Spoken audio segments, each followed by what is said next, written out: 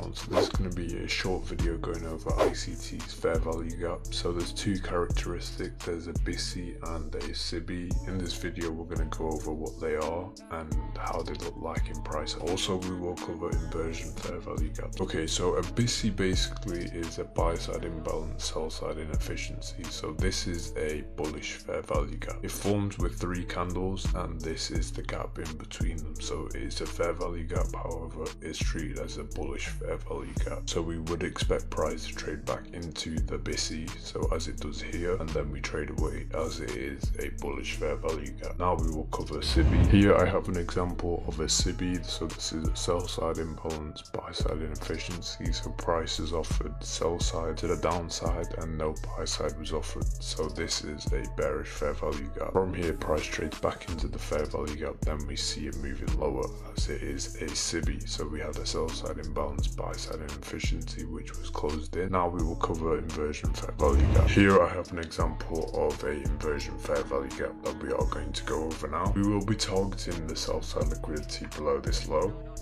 Okay, here this will be our inversion fair value gap that we will be using to sell short into the sell side liquidity right here. This will be an inversion because it was used as old accumulation. Now we will use it as new distribution. As you can see, price trades back into the inversion fair value gap. Also we have a inversion fair value gap right here, and we trade back into it and then we move lower. So I hope you guys found this video useful. Don't forget to leave a like and follow so you don't miss the next one.